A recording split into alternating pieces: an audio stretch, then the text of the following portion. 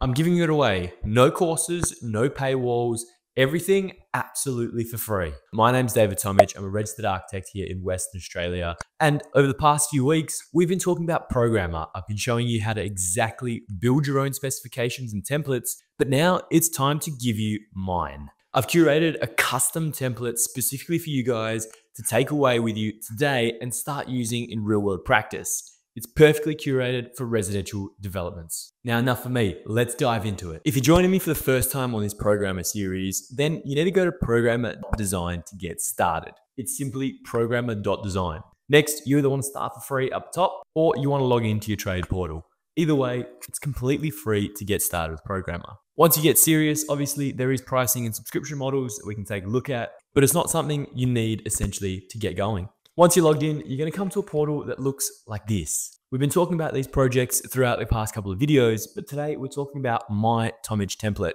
We're talking about what I'm giving away here absolutely free. Industry knowledge that needs to be passed on. So if we go into our project and then go into our residential addenda, you'll see I've curated a selection of categories. Now, this selection of categories isn't what your typical template is based on. It's not tiles and cupboards and bits and bobs. It's curated on how the construction process works. It's designed to specifically aid the builders and the trades throughout their project. So it's in chronological order of what happens on site. Obviously, site works happen first. But what comes next, people don't generally think about. The plumber and the electrician need to know exactly what's going on because they're the first ones on site. They're the ones doing their prelays. And people are often thinking, I'll pick my fixtures, I'll pick my fittings at the very end, and I'll put them at the very bottom of my package. Well, that's kind of useless because if your plumber doesn't know how many taps, how many toilets, where the outlets of the toilets are, where the outlets of the bathtubs are, how are they going to know where to prelay? Similarly, if your electrician doesn't know what the maximum demand is of the property, how are they going to supply the power properly?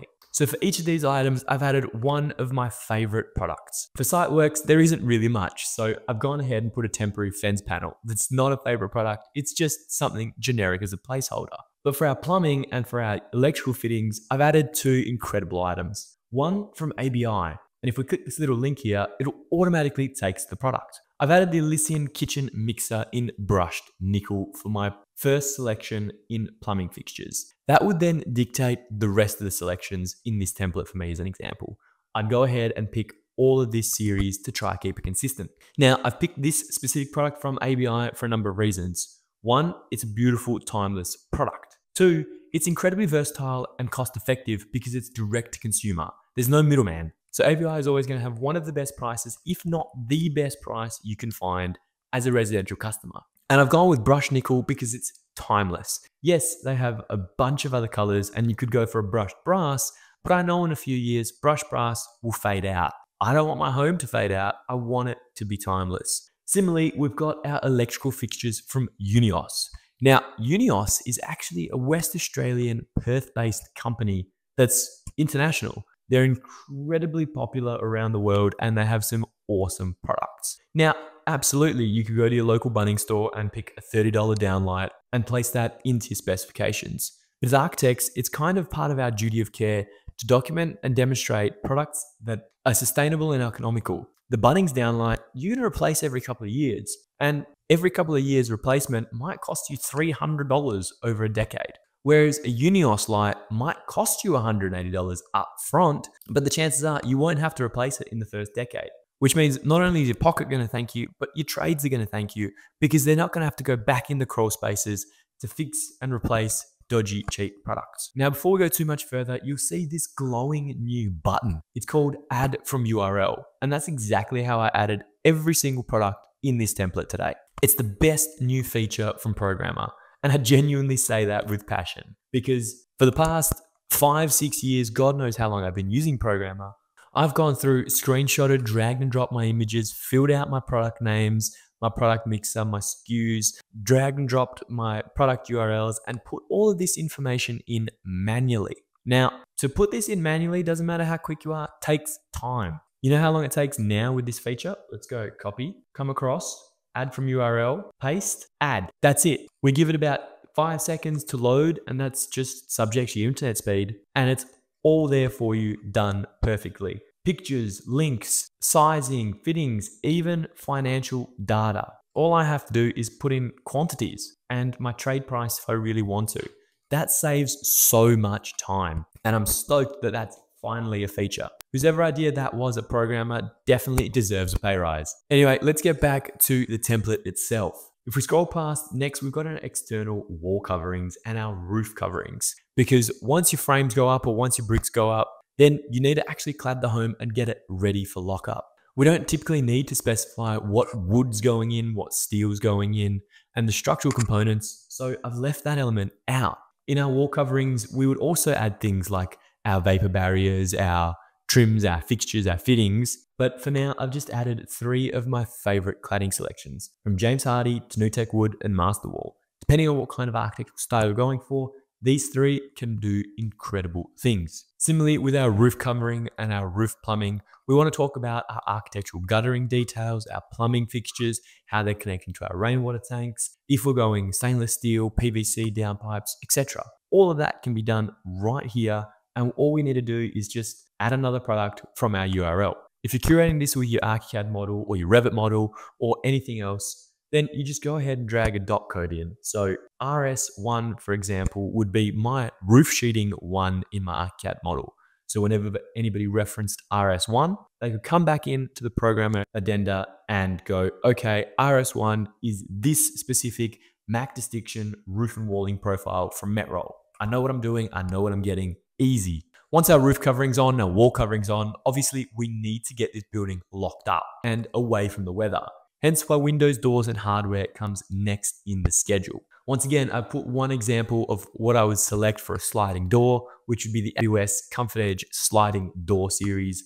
It's a residential frame that spans quite large, very cost effective, and in a roundabout way, thermally broken, but not technically thermally broken. That's for another video. Continuing to move through, then we move into our internal wall coverings and ceiling coverings. We've got our insulation in the walls, all the pre-wiring's done, everything's ready to go and get sealed up.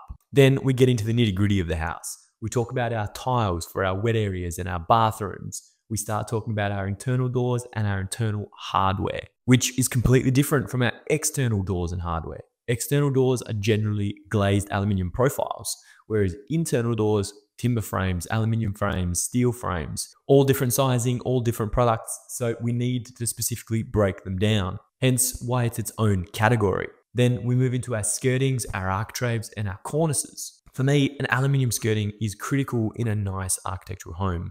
1, it creates a shadow line profile in your skirting. 2, you don't have additional bulk out for no reason. And 3, when you're vacuuming, you're hitting against an aluminium profile, which is easier to maintain long term rather than timber or plasterboard, which can easily chip. After that, surprisingly, we move to our appliances. And it's because your cabinet maker for joinery needs to know what your appliances are before they start designing and building their cabinetry. If you go to a cabinet maker and say, I need a whole new kitchen, they're going to ask you, how big's your oven? How big's your dishwasher? What's the size of your fridge? Because they need to make things fit perfectly. You can't just have a cutout for your oven and hope for the best. I guess you can, but that's not how you do architectural high-end homes. So we always want to have our appliances perfectly thought out, selected, purchased ideally, before the cabinet maker starts work. Once those cabinets are in, obviously they're covered, they're wrapped, they're sealed. The painters come in and they do their full paint out of the house. I've put in Dulux White Dove Quarter because it's a simple, timeless product. And in Australia, Dulux has just got some of the best brand name reputation around. Obviously, so many other selections, but for this template example, that's what I've gone with. Now, your house is painted, it's looking fresh, but your floor coverings are still missing. That's when the floor coverings now comes into this addenda. Most people, again, have all these selections up the top. They're thinking about what's in the house rather than how it actually comes together. The builder doesn't need to see floor coverings until the end of the project. They need to think about them at the start. They need to know what's going in to allow for set downs and variations, but they don't need to be flipping through that page to get to their plumbing fixtures every single day for the first 6 months until they actually need it towards the end of the job. So floor coverings at the bottom of your schedule, please. And then window treatments. Window treatments are the absolute last thing to go in your house. Often, they're not even put into your house until handover, and then the client does the window treatments themselves. Until we're talking high-end residential, then obviously everything's done by the builder. Now that everything inside the house is done and the trades aren't bringing tools in and out, parking on the lawn, running over our retic system, we can move on to landscaping. I've placed a basic shrub as a primary example, which you would also have to add retic information, grass, mulch, etc. But you don't need that until the end of the job. The landscapers don't come in to the end of the job. If you need to do specific planting selections or trees to try and mature them by the end of the job, well then that's a very custom note anyway. You want to tell the builder up front, hey, I need 10 trees here because I want them to grow by the end of the job, protect them. That would then come into site works and tree protection. However, there's risk involved in that and the chances of them surviving become quite low depending on the size of the job. Last but not least, we have our external other. This is kind of your miscellaneous category where you can throw in anything extra that you need. So for instance, your clotheslines, your rainwater tanks, your sheds, your pumps, your spas, your pools, your water features, anything of that sort, you can add in to external other. Now, if you're wondering how to get this template downloaded ready for you, there's a couple ways. One, you can go ahead and copy what I've done here by just following along. It's probably the way I recommend it because you're going to learn Programa the best. Easy way to get this schedule is actually come down to the bottom left-hand corner, hit need help, and wait for the live chat to appear. Once the live chat appears, just simply send the Programa team a message, hit I need help using Programa, and then simply type in, can I have the Tomic template please? And they will install it automatically for you on your Programa. You don't have to do anything. Anyway, that is all for me, team. Thank you so much for watching. I hope you enjoyed the Programa series.